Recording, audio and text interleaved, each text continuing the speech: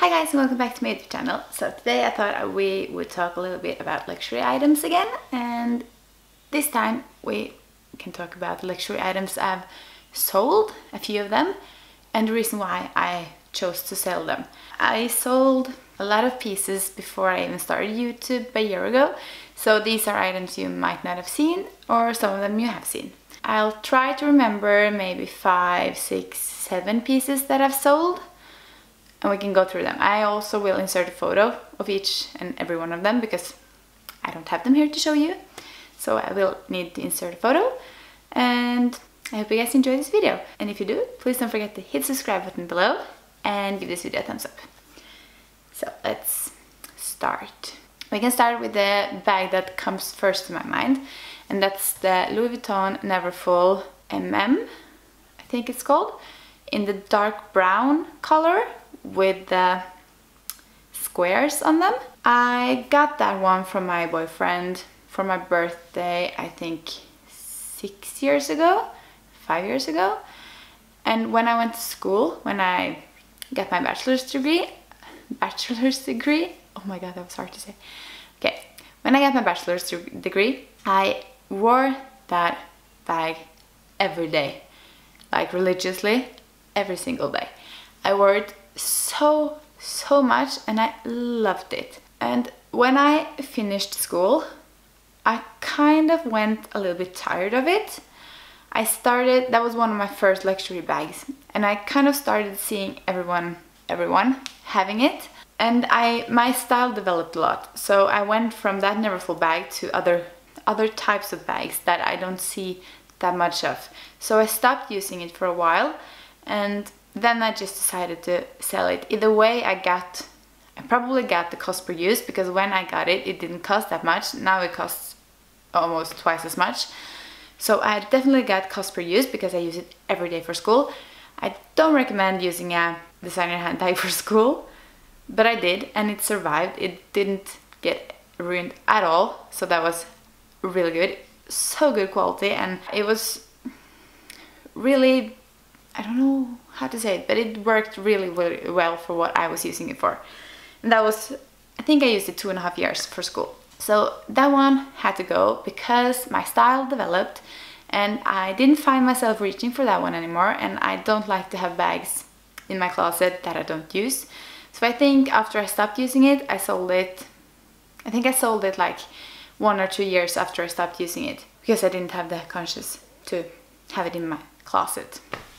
And while we're talking about Louis Vuitton, we can talk about the Louis Vuitton Speedy. I had the small size, the one that is like this big, in the white color with the squares on it. I bought that one when I was in Nice with my family. When the hell was that? Probably about the same time that I had my Neverfull, maybe a year later or something. So it would be 5 years ago, I guess. And I bought that one and was so happy. I think I spent some of the money I had started earning from my blog. Some of the first money I had earned from my blog, I used on that bag, and it felt so amazing.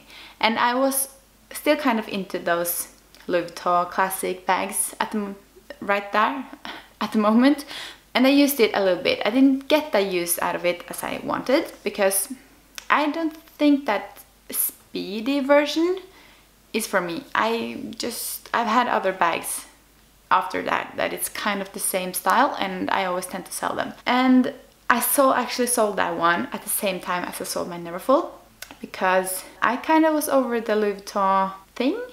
I really want a Louis Vuitton bag again now, but that's the Pochette Métis in pink, and that's a totally different bag. But I was kind of over that typical Louis Vuitton bag that I think everyone had. So I ended up selling that one as well, as I didn't use it at all. And the next thing that comes to my mind is my Chloë Susanna boots. If you watched my shoe collection video that I filmed a year ago, I think, I'll link it up here so that you can go watch it, and down below in case you haven't. And I was considering selling my Chloë Susanna boots when I filmed that video. I wanted the Chloë Susanna boots for so long. They were on top of my wish list for so long, but they were way too expensive. Then I started working at a store where they sold the Chloë boots, and there are really strict rules about buying luxury purchases on the personal discount, on the employee discount. So I didn't get to buy them right away. But when they had been in store for like 3, 4, 5 months, I was allowed to buy them on my employee discount. So I think I got the half price or something. They were the blue suede Chloë Susanna boots with golden details. And I kind of think back now, and I think I would have worn them more if they were black with silver, because blue, suede and gold, I really love suede, and I like blue, but not my favorite color, and I probably use the most silver. So the combination wasn't all that right, but I ended up buying them, and I used them on and off for the first 2 years. Not really much, but enough to not sell them. And I always thought when I put them on that they looked weird on me. I think they look awesome on everyone else, just not on me. So when I suddenly didn't use them at all and I ended up reaching for all other boots than those, I figured I just had to sell them. They're way too expensive to just have standing in your closet. And as I said, I love the look of them, but just not on me. They're not for me. I was considering buying them like in black or pink or anything, but I don't think I will, because the style is still the same even though the color and the hardware change. So that's why I sold them. Then, which other bags did I have? Yeah, I had the Givenchy Nightingale in light grey. That was a pretty bag. I haven't regretted selling it, but when I think back, that was really, really nice. It's the light grey Nightingale in small, I think. I had the light grey with silver. And I also bought it at the store I worked, where they still sell luxury pieces. And I also got one on my employee discount. And I love the bag. But as you know, I love colored bags and I love kind of special bags. And this one was light grey and a classic. And also I love my crossbody bags. This one did not have a crossbody strap. It only had like 2 tiny shorts one that I only could hold in my hand, and a little bit longer one to have on my shoulder. So it really wasn't that easy to use. It wasn't easy to open either, and it was kind of that in-between size. It was not a small bag, a mini bag, and it was not a medium bag where I could get my MacBook and my camera and everything on it. So it was kind of, if I wanted to use that one, I still had to use another bag for my MacBook. And I think it was too big to have another bag with it. So it didn't get used, and it was hard for me selling it because I wanted it for so long, but I just had to. I couldn't have it in my closet and not wear it. Way too pretty to do that. Then we can talk about my Proenza Schouler PS2 in a tiny version, I think. Yeah, the Proenza Schouler PS2 or 11 or whatever you say, in a tiny version. I had it in white. It was like this big, and it was really, really nice. I kind of just got tired of it, I think.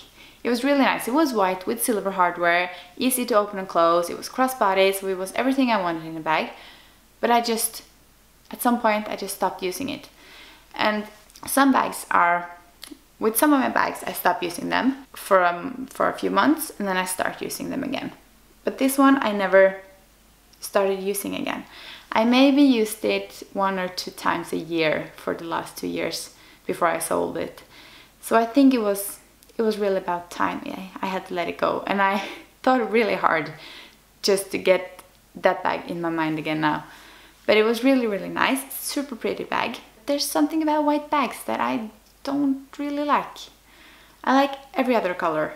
And can you see that all the bags I've been talking about so far that I've sold are the classic ones in a classic color. So yeah, I almost never sell my colored ones or my special ones, except for my Proenza Schouler PS1 in bright neon yellow.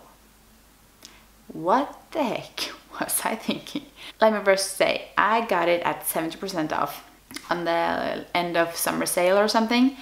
So I got it really at a really good price. I wouldn't have bought it for the full price. but that should kind of ring a bell, I think. If you wouldn't buy it at full price, why do you want to buy it on sale? I'm not sure. But it was a nice bag. I love the shape of it. I have it now in a smaller version in the pink suede. And I really love the PS1. But that was big, and it was neon yellow, and it was in the regular leather. If it would have been, let's say, blue suede or green suede or anything like that, I probably would have kept it, because the size was big enough to hold my MacBook, I think, if I remember correctly, and all the things I need. But the color didn't work with almost anything in my closet, so it had to go. I only had that one for a year or something, I think. Okay, I've also had numerous Alexander Wang bags. We can first talk about... No, the last bag I want to mention is my Alexander Wang Diego. Yeah, it's a bucket bag. The Alexander Wang Diego bucket bag. I had that one in black. Oh, I just remember a lot of more bags. Oh my god. The Diego. I had it in black with rose gold hardware, and it was really pretty, and I wore it a lot for a few years. But it was super heavy. It was so heavy because of the hardware underneath, on the bottom. It was insanely heavy. And I couldn't have anything in it, almost anything in it, because the opening was so small that if you wanted to take out something in a rush, you couldn't get it. And if it was in the bottom, you definitely couldn't get to it. So you either had to have like almost nothing in it, just the things you really need, or you had to stop to pull it open and find the things you needed. So really unpractical, really not practical, what you say? And that's the reason why I sold it. It was heavy and it wasn't practical at all. I also just remembered that I had the Philip Lim Pashley satchel. I've had that one in the large in black. I've had it in dark green with gold, and I've had it in like a black zebra striped pattern-ish thing. I think that's all. Yeah, and that bag is really cute. That's also a bag I ended up seeing everywhere.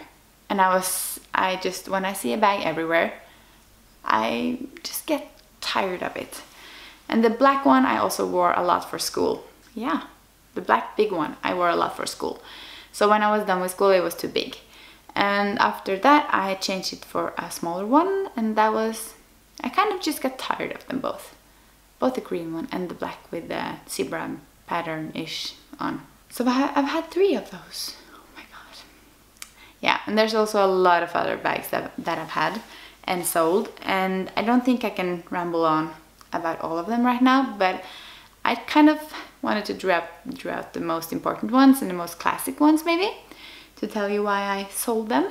I always love the bags to begin with when I buy them. And I don't buy bags that I don't want. Maybe except for that neon yellow one. But I'm good at selling my bags in order to get new ones, of course. Because I get tired of them when I've used them a lot.